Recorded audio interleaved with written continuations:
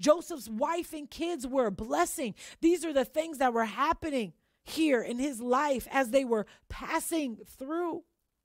The people who served the king, some of them, the servant of Joseph, when he went to go meet the brothers, his countenance changed. Why? Because he served someone who his countenance was humble and was full of grace and love. You'd be surprised on how a little love can go a long ways, and how our countenance, people watch us. They might not know and understand the fullness of why we are the way we are, who we are, but yet it still influences those around us. His brothers and dad's heart being restored during this passing through Egypt.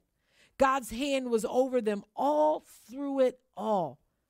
And guess what? Our perspective, as we've been going through this life of Joseph, our perspective has changed. As we have journeyed with him, our lives will never be the same. Understanding how he went through and how every life was important in this process, in this journey from one place to another.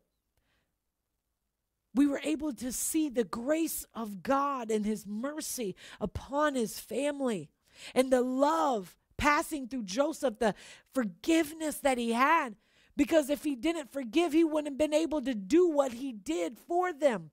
Bring them into safe passage. Prepare a blessed land for them to stay while they were even in there. And having his boss be right along with him in this plan. Amen. We got to give God glory for all of that.